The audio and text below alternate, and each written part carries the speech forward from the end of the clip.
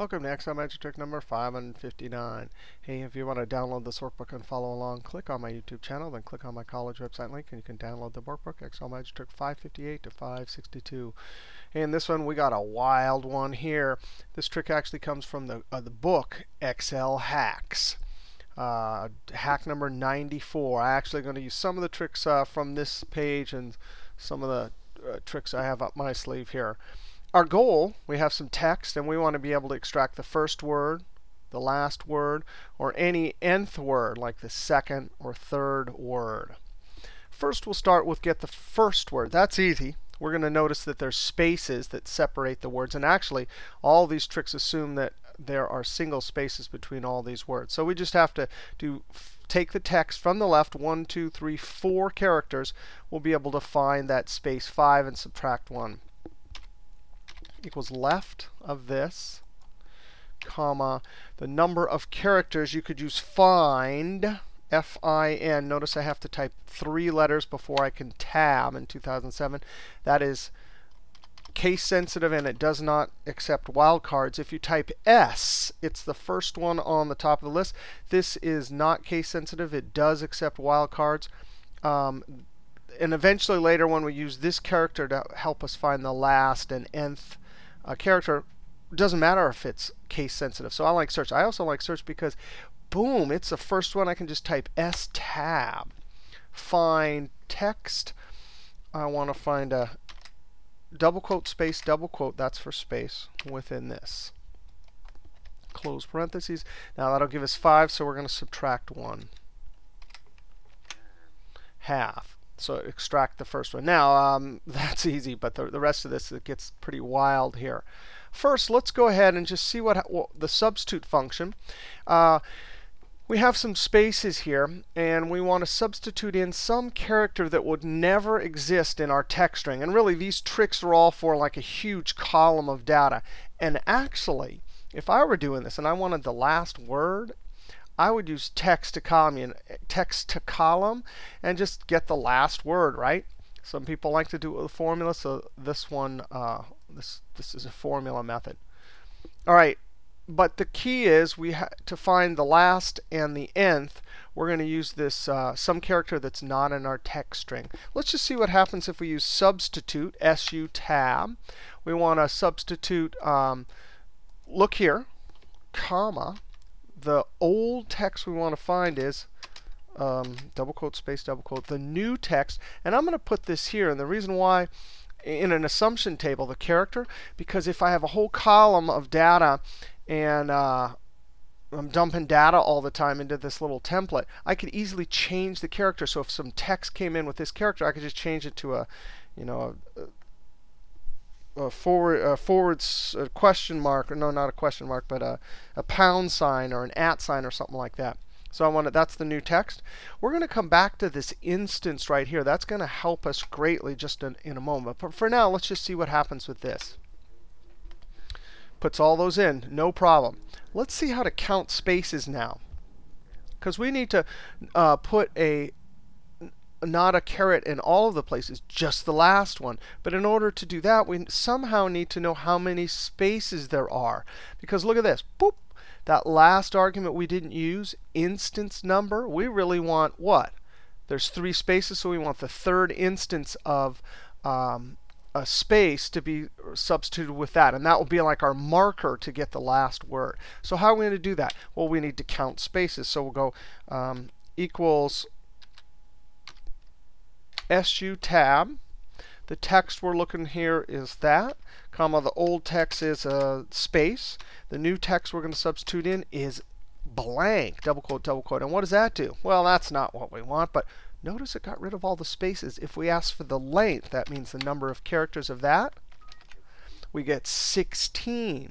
Well, how's that going to help? Well, because we can take the len of this, which is 16, 17, 18, 19, and then subtract them. That gives us 3. Now, we can use this mixed with our substitute as the last argument, and boom, it'll put one of these characters in the last space. Now, we're going to, this formula is going to get much bigger, so I'm going to start copying this. And I want to copy and load up my clipboard and then paste all the appropriate formula parts. To show your clipboard, you go like that. But please turn your options on if you like to do this trick for CC, because Control CC, in earlier versions it works, but not in 7 and 10. Control CC, it copies that and opens the clipboard. I'm going to click Escape and then come here, Control C, Escape. Now I want to substitute last space with that, so I'm going to say equals.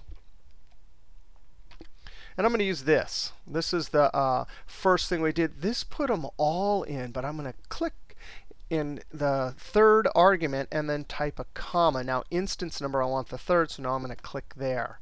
And it pastes it. So now that's pretty cool. That plops that no matter how many. If we come up here and type, and we'll test it later, if we type 20 words all separated by a single space, this formula will always insert that character as a marker for the right before the last word. Now, find the position of this. We're going to have to copy this. Control C, Escape. I'm going to use search again, equals search. Find what text? This character right there. Comma within what? Hey, this thing we just made up here. Trying to make all of these from scratch gets pretty complicated, but this kind of trick of loading the little pieces and building it one at a time certainly is helpful. All right, so that'll give me the position. Now we're going to need to use this. What we're going to do, and this is where I'm going to diverge a little bit from the Excel hack books, I'm going to use replace. I'm going to say, hey, replace function, start at the first character and go all the way to the 14th character, and just replace all that with a blank, and that'll leave us only Excel. So we are going to need this. Copy. So now we got, okay. So this one is associated with that one. That's the where that character is, and that is the actual text, that one right there, that we're going to use. So now equals replace. REP, and the old text is going to be this one right here, comma. The starting number is 1, comma. The number of characters is this big thing right here. So I'm going to click that right there. And now we need to put a comma in our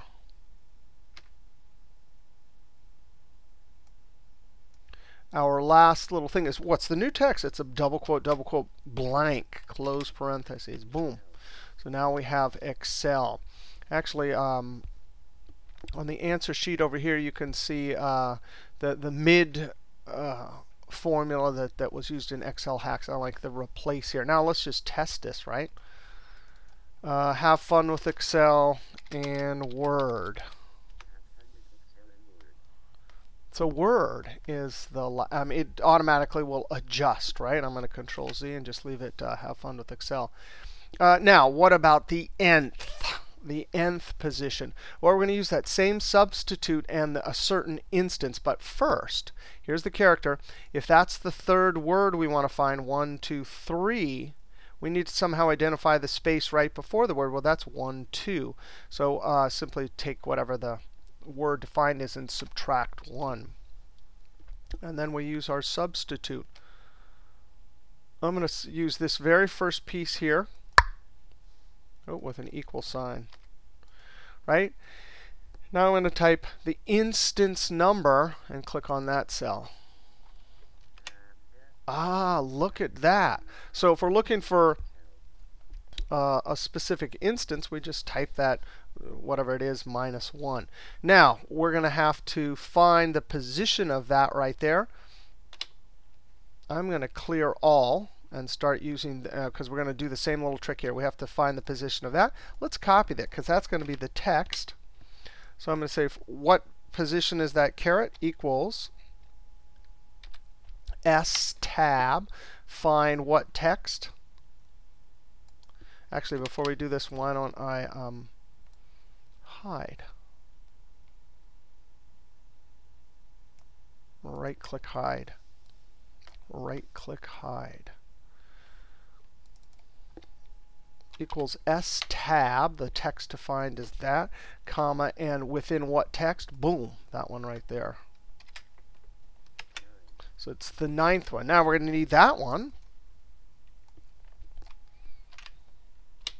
Okay, so we've copied these two. That'll be the text, and that'll be position. Hey, I'm going to use the same trick right here.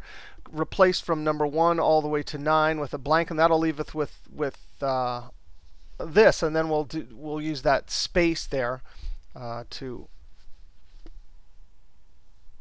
extract that width right there. You ready? Replace equals replace, REP tab. The old text is going to be this one. That's associated with that right there. Comma, the start number is 1, comma, the number of characters, that one right there, which is boop, that one. And then the new text, comma, double quote, close parentheses. So that leaves us with Excel. Now, what position is the first space? Well, we're going to have to copy this one.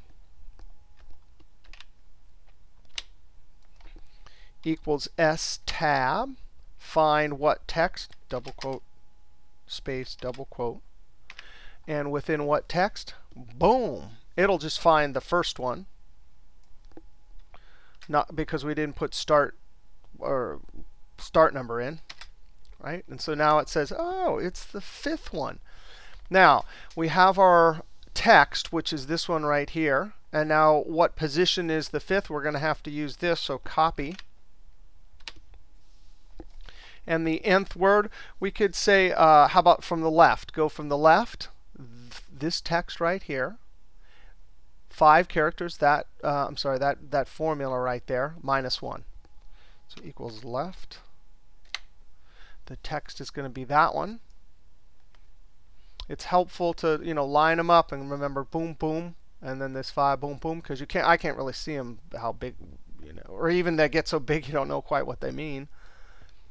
Right? So that's the text, comma, number of characters, boom, 5, right? But this 5 is one too many. It would extract WITH and the space, which can get you into trouble sometimes. So I'm going to subtract 1, minus 1, and then finally close parentheses. And so there's the width. And we can test this. We could say find the 2. The second word, and it finds fun.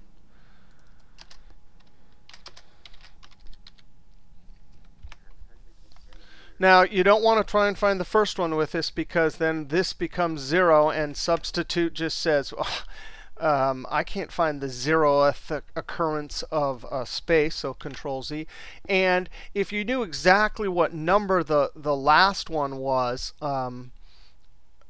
then you could use this for the last. But if they're variable lengths, then the formula we did before for last one will find them. This one, get the nth, is only when you know exactly what word you want.